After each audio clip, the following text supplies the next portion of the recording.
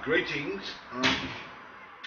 This video is about conditioning special part muscle groups.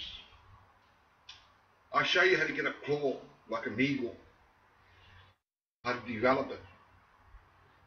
We will not talk about physical fitness or strength exercises much in big muscle groups, because you already know that at the gym or stretching. You get that information at the gym. I want to show you things that most likely you don't know. First of all, with two sticks like this, you can toughen up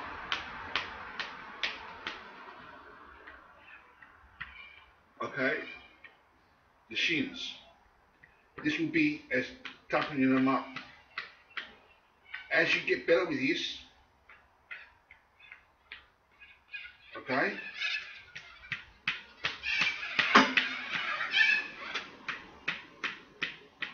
as you get better with this, you can hit them harder.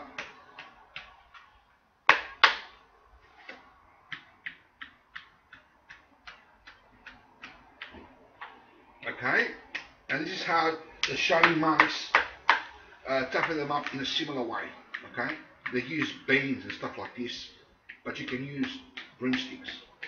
You go on the back side, just gently like this, and then eventually go harder. Eventually you can go harder. Around your forearms. Make sure you cover just about everywhere in the body, your arms.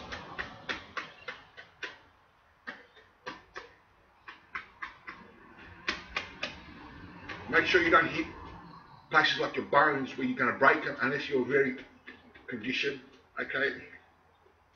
Around your neck and your jaw. Be careful you don't knock yourself out.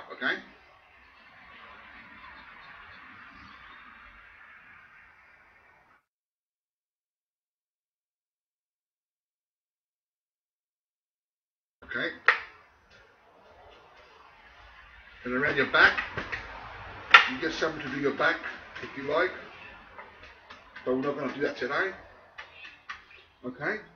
Then you may give it another shot on your shins.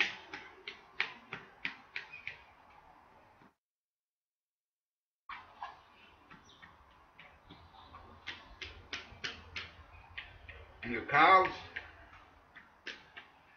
and your forearms. With the gladiator forearms and shins are the shield of the gladiator. Also, use a wall like this and come up here.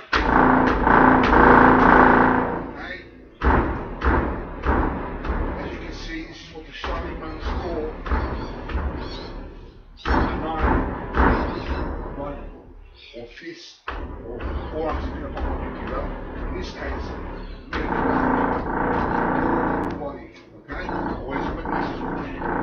You can also use knuckles, but you've got to be careful with the knuckles, you don't break them.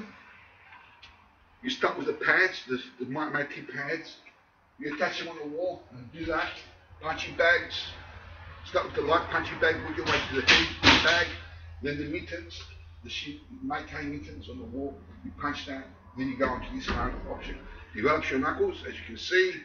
As you can see on the side view. Nothing happens to my knuckles. So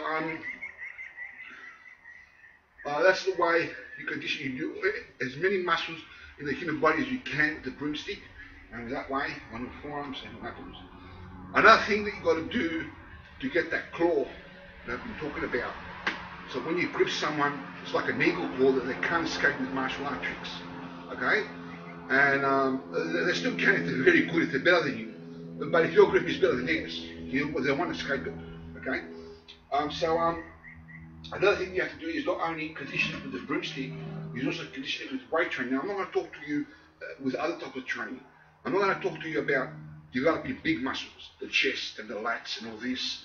Because in bodybuilding you can learn that at the gym, and it's compulsory that you do that. You need to develop them. But just go to the gym and you will learn how to do that. Or physical fitness, you can just go for a run. You can learn that in sports. Flexibility, you can learn that. I'm teaching you things that most likely you're not aware of. First of all, some people may be aware of this. You can wear weights like this, heavier or lighter, around your ankle, okay, and your forearm. You can have 4 of them. Doing housework or whatever you're doing, or working in the garden or whatever, you get some physical fitness and strength exercises, okay? But that's not what we're talking about today. What we're talking about is some parts that we're going to develop. First of all, the old-fashioned one that you might be aware of is with the weights like this. You develop the forearms, just simply doing about 20 reps on each one like this. We're not going to do that many, okay? But doing as many as you can this way and this way and this way. This develops the forearm, okay? But you need also to develop the forearm with something like this, or a weight like this one way. So you take this part off and put it in. So you hold it here. I haven't got that set up today. This is something else.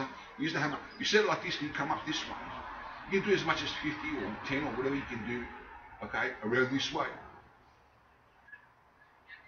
Okay, for the sake of innocent women and children, I teach this so they can defend themselves. Okay, just like that, coming up there. I can do as much as so many reps. Is not funny, and you do it on the other side as well. Okay, get that grip around the forearm and around the wrist area. It's important to do these movements, okay, to get that wrist powerful. Okay, in martial arts, they teach you that power comes from the hip, as in you kick in, or from the shoulders and lats and punch it, and the body in line to the punch. But if your wrist is not strong enough and you create a powerful punch, if you practice martial arts seriously without gloves and you have a solid punch, the power might come from your body and line into it with the hip. But if your wrist can't take it, or your fingers, you're going to break it, and you're out of condition in combat, and you can lose the fight very easily and get killed, because this is what takes the punches. The forearm and fingers and arm is what takes the punch. So is the legs here, takes the kicks and the knees and that. So the next thing we're going to do is simple grips like this, which you might be aware of these. You can use tennis balls as well to come this way. Do as much as 50 or 100 reps, whatever you want. I'm not going to do that today, but as much as you want, just like that. You can use tennis balls too if you've got them. Another thing that you may not be aware of is this. You can put weights here. This is an eyeball that comes off here, and you can put weights here. I haven't got that set up with weights because I was using it for something else. But you can put a brick. A brick is much lighter, but you can put heavier weights on this. And come here and develop your fingers. See? Come here. You can do as much reps. I do as much as 50 on each finger. Okay? With the heavy weights. Okay? I could do more with this. Okay? So you come here and just go through your whole fingers like this, like this, like this. Okay? On both sides of the hands, as much as 50, 100 reps on each finger. Okay? Okay? Come up this way, just lifting it up. Don't worry about getting it right. You'll get it right as time progresses. Don't put it here, because if you drop it, you injure yourself. Keep it in the center. At one stage, I was actually shooting a video, and I forgot to check the eyeball behind me. I was talking about the same thing. And as I went like this, it dropped. Boom. And the whole way dropped. And if I had it here, it would drop on my foot. Hurt like hell. Or even break it. Okay? So you can maybe do about 50 reps on this. It's not only to condition it with the broomstick, but the broomstick, which I forgot to do with that part, you can also do it on the knuckles here. Okay? Okay? Okay? And it does not only condition the body with the broomstick, but it also creates padding like muscle, just like you would do bodybuilding on the chest or the lats or wherever muscle, big muscles. You will develop the small muscles in your fingers. I've got muscles here like you wouldn't believe. I don't know if the camera can see that. Okay, but there's muscle there. Anyway, another thing is, I forgot to get a piece of rag. I'll have to explain it, maybe shoot another film to show you how to do it, because I haven't got a rag. Another thing is with this iron bowl, you put a rag here, just anything, and you go onto the floor like this. I'll explain it because I haven't got a rag here with me, I forgot to get it. And you bring it here, and you bring your neck on the sides, like this, and the rag is sticking here with the eyeball, and you come around here, okay? Come around here, and this way, and this way. Don't do it up and down, because you're going to get a bad neck. Not straight up and down, always on the sides. Those who teach you to go exercises like this, going up and down, is wrong. You get sore neck and you can damage it. You go to the sides, okay? On the sides. anywhere on site. Okay? So that is the lesson on that. You can also do extra training, like get one of these, which not only makes you be able to be strong and be able to bend bars eventually, but it helps you on the grip here. See the grip here, as you hold it this way, and you come out this way, and hold it like, 10 minutes or something, which is easy to do once you learn. I'm not going to do that now, but anyway. Okay, I'm just showing you, and you do it the other way. You get a very good grip here. And you get very strong to be able to bend bars, okay? Okay, you come up here. You can hold it like 10 minutes, or as long as you can, okay? So that is some home training that I do from time to time, okay? So hope that will help anyone, men, especially women and children, to be able to condition themselves in a street situation. Sure, you need skill behind the self-defense. Yeah, you definitely do need skill. But these are tricks of the trade here. If you condition your body just a little bit better, each time it gets better and better, a little bit more, it's better than being a little bit less, and a little bit less, and a little bit less each time. The best thing to do is prayer to the Trinity God, creator of life. He'll make sure you're safe and you're out of trouble. He'll make sure no one comes your way to make trouble. Or whatever he does, he'll keep you out of trouble. He'll condition you, he'll train you. Amen. May God be with you all. Amen.